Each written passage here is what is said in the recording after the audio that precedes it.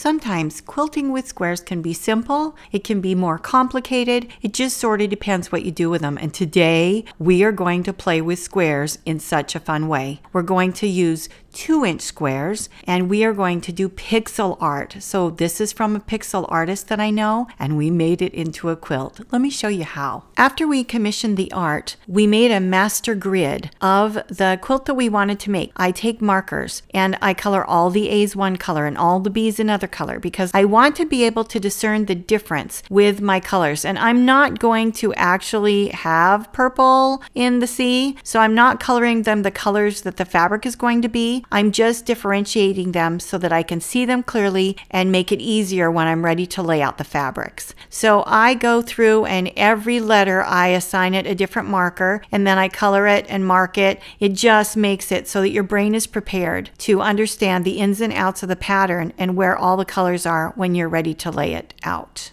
The concept of pixel art has you shade it really interestingly. So somehow in using the markers, it helped my brain to better understand what I was going to do as a quilt pixel artist. Coloring the eyes, coloring the details. Right here, I made a mistake. So I colored the wrong color on the wrong thing. So if you do that, I just took a black pen and marked what really was in there. And it's okay, no biggie. Underneath the squares that we made, we have the number of each color of fabric that we need. So that is really an important part. We bring our colored pattern over to the fabric I've already chosen to make sure it's going to work. So the 3 teals you see are the 3 I've chosen for the background water. And the orange are, of course, chosen to be the shell. The green, the body of the turtle. So I'm checking to make sure there's enough contrast because that is the thing that will upset you the most is if there's not enough contrast between the sea and the body of the animal that you're making. You want to be able to truly see that that critter is in the water and be able to see what they're doing. The blue is the eye and it also needs to have contrast because it's touching close to the water. And then after I make sure I like them, I cut up a tiny, tiny little square. This is so fun.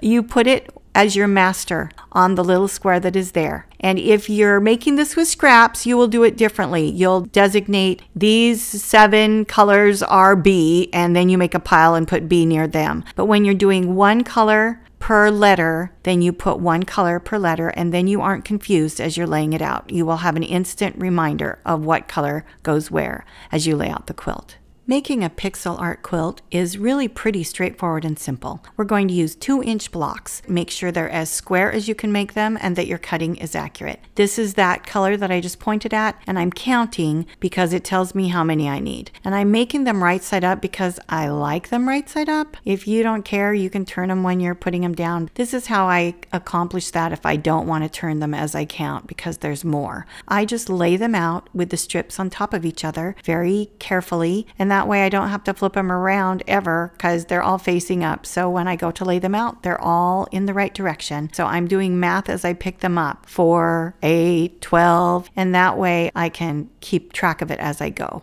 This is simple. However you cut out your squares will work. You choose.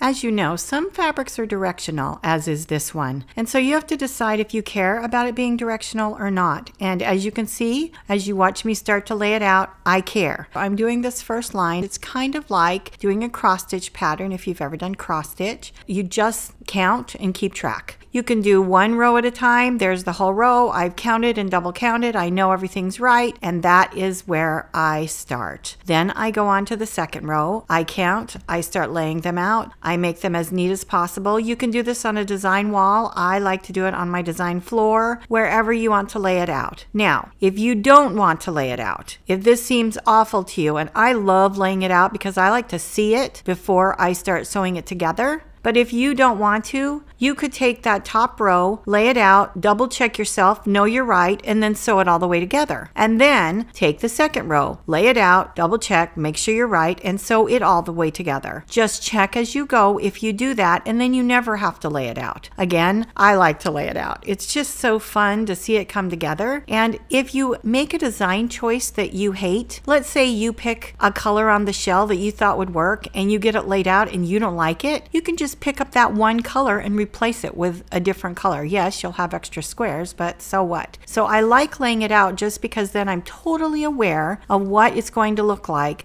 when I sew it together. I number my rows just like they're numbered on the grid. The bottom corner is 1 and it goes up to 24. And then I pin my rows together and I put them in a pile. I like to pin because I get confused, and with this one especially, I do not want one square to be out of place.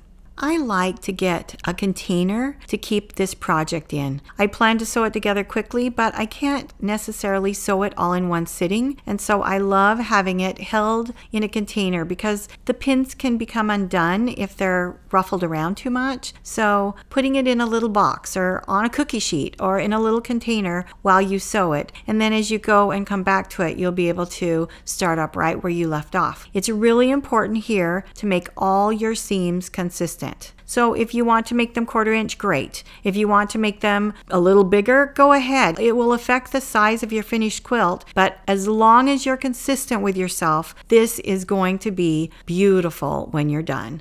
You can sew this together in whichever technique you like best. I'm doing it randomly sewing the seams. You could use a quilter's grid. It would be a really great one to web. So you choose, put it together in your favorite method ever. We have 2 more patterns that we're going to show you in a minute. We made an orca pattern and a jellyfish pattern, and it's our trio of sea life patterns, and they're so fun. We could hardly stop at 3, but we stopped for now to see how interested anybody really is, except for us. We're so interested. We love these. You can see that I'm pressing. I'm doing my odd away from the odd and towards the even, so I can go back, forth, and have the little seams budge together so beautifully. Now that I've shown you some pixel art quilts, I want to tell you some ways to do them without having to buy a pattern. If you don't want to buy our patterns and you want to still play with pixel art, let me tell you how. If you can get your hands on some cross-stitch books, I paid $1 for this one at a thrift store, then you can find pixel art. Some of the cross-stitch won't work, and some of it is splendid. You want cross-stitch that has complete squares. If it has an outline stitch or just lined stitch, it will be much harder to adapt, but some of them are brilliant. You can take words off. The pea pod is cute, but you have to remove some of it for it to work. And you just look through the book. That little bear would work perfectly. This little row of patterns would work perfectly. You just get some grid paper, draw them up, and decide what you want. Another way that you can get some patterns is you also could hire a pixel artist. The one we hired is a relative, and he's a really good guy and does a great job, and he is willing to be hired out. But so are a lot of other pixel artists, so you can look online.